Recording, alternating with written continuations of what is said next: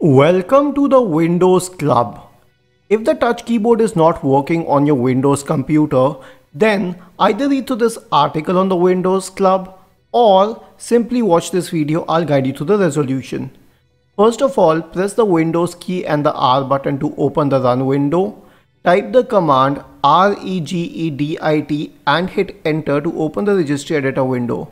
Now navigate to the key H key local machine, software, Microsoft, Windows, current version, Explorer, scaling. On the right pane, you'll find an entry called monitor size. Double click on it and check the value data. It should be 22.5 and the base should be selected at decimal. So when I change it to decimal, it becomes 34. Instead, it should be 22.5.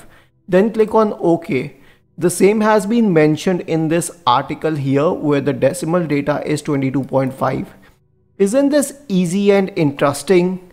If you have any doubts, please go to the original article on the Windows Club, scroll down to the comment section and write your query. We will surely answer to it. Do not forget to subscribe to the channel. Thank you for watching this video and have a nice day.